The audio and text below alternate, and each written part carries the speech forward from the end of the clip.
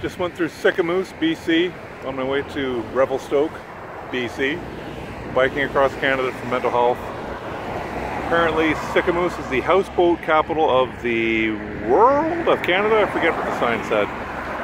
I should know, seeing as I'm touting Sicamous right here, being a little travel promoter for them.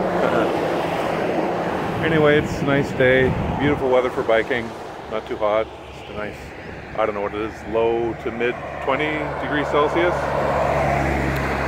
A little bit of a tailwind, some hills, but not too bad. Apparently there's more hills up ahead on the way to Revelstoke, so I'll see what I've got in store for me.